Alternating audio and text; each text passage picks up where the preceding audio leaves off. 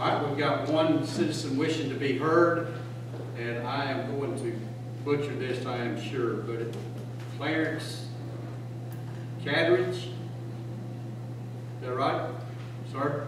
Charles Carmichael. Charles, I did, very well.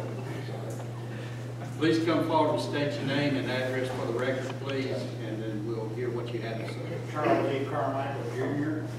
My address is 3734 Robin Lane. I'm here to petition for speed bumps on this street. I've been here since 1983 in the same neighborhood. And since they put Freedom Park in and the new Walmart down there, it's become a speedway. And I got great-grandchildren living next door and a lot of other children moving in. We need to do something with the road. I've got pictures of road signs out there that are disgusting. I would like to show them to you if you would like to see them.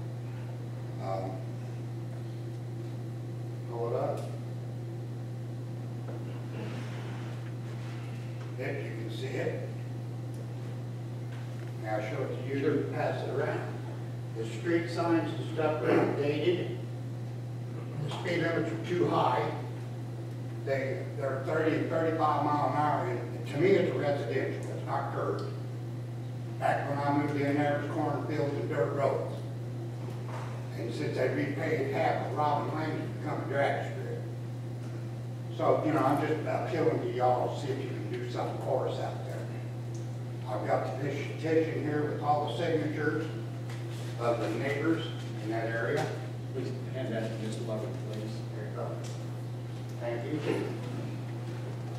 Anything you might be able to do for us, we appreciate it, because it's really getting bad. Okay. Thank you very much. Thank you. Thank you. Appreciate it. Sir.